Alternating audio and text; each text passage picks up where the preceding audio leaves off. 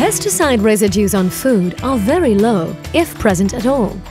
Residues are measurable traces of pesticides on harvested crops like strawberries and spinach. A typical residue is so tiny it would equate to 1 aspirin tablet in an Olympic swimming pool.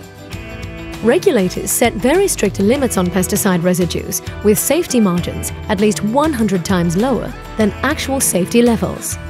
These limits are based on the amount of potential residue that can be consumed without posing any risk to health.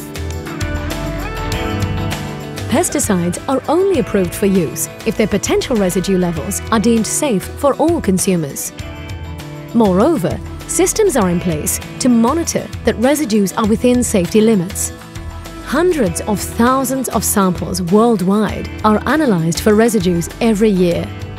The weight of scientific evidence shows that pesticides are not associated with human diseases or adverse conditions with normal exposure and use.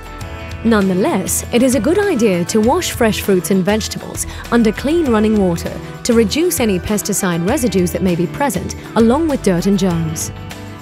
Strict regulation ensures pesticide residues are not harmful to people.